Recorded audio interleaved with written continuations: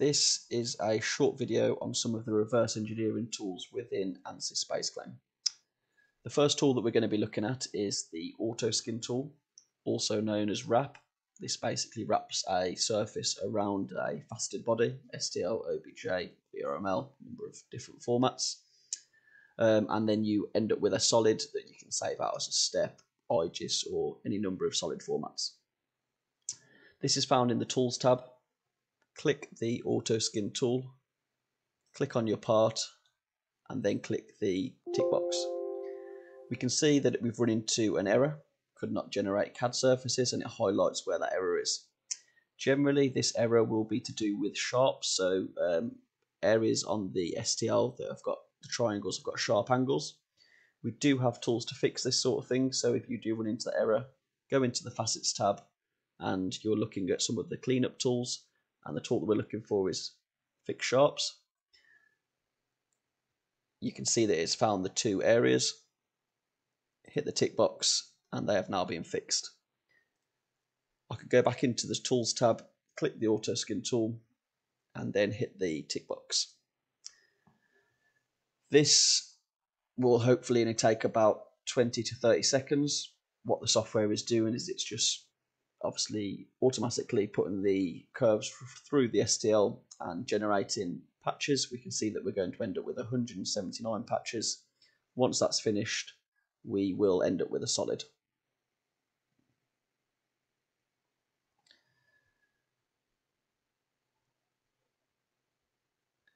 So this is the resultant solid that can be saved out in any solid format. And if you need to machine from solid, you can do that. So that's one tool in SpaceClaim for reverse engineering. If you want to take a bit more of a prismatic approach rather than a more organic wrapping approach, you can use another set of tools, which is basically rebuilding the model. So first we want to double click on a facet. This will give us a best fit facet, so you can see it's picked up on all of those planar faces. I'm then going to go into a sketch mode. So what that does is it drops a best fit plane along those selected facets. We can see now that if we wanted to, we could take these and turn them into actual curves, but that hasn't really given us a great result. So what I like to use is this tool down here called Move Grid, and actually manually move that grid into the model by a fraction. Right now I can extract these curves. So green is lines, blue are arcs. I'm just going to do a big box select and extract them all. And do a simple copy and paste. Copy, paste, and this is the result. You can see here that I've ended up with 26 curves. These curves probably aren't refined very well, so I don't want to end up with a load of faces where each of these curves are, but I can refine them using the repair tools, fit curves. I'm going to choose lines and arcs. I'm just going to leave my tolerance as it is, but you can change that if you wish. You can also correct tangency if you wish, so you can make these curves tangent. Hit the tick box, and we've gone from 26 curves down to 7. I'm now going to go straight into my pull tool, and we have a surface that can be extruded up or down. If I turn on my facets, I can now reference the underside of the facets using the up to tool. So I can say I want that surface to be pulled or extruded up to this point. And then with the top surface, I'm just going to pull this too far. So we can see how this fits around my faceted part. The next step is to extract the top surface. So this is a fairly doubly curved surface, this top one.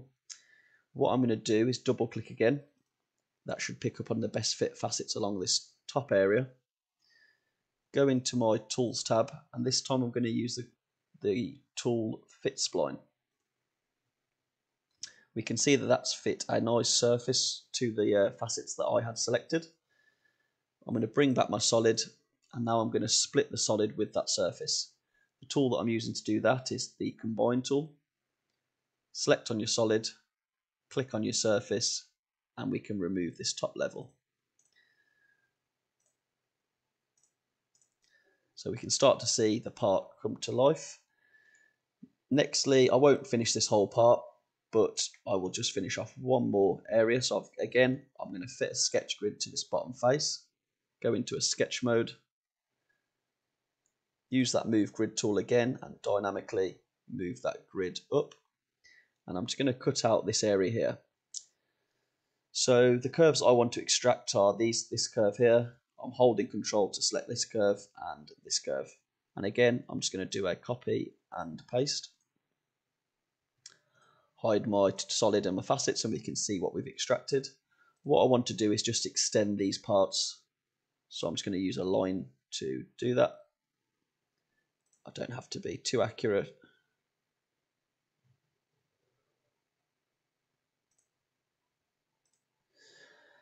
Now when I go into a pull tool, I should get a surface. Turning back on my solid, I can use this surface to create a cut, and I'll slice this through the body to create that section there. Turn back on my facets, and again I can use the pull tool to say up to a certain level. We can then add on features. So I want to rate radius on this area here. We can add a rad on and you can type in a specific value. Once you are finished reverse engineering, you might want to do a quick deviation check. So if you go into the measure tab, we can click on our deviation tool and measure between a STL body or a faceted body and a solid body. And we can then actually probe the deviation in certain areas. So I can hold control, add these little probe points and see what the deviation is in the areas that I'm selecting. That's a quick video on reverse engineering or some of the reverse engineering tools in Ansys SpaceClaim.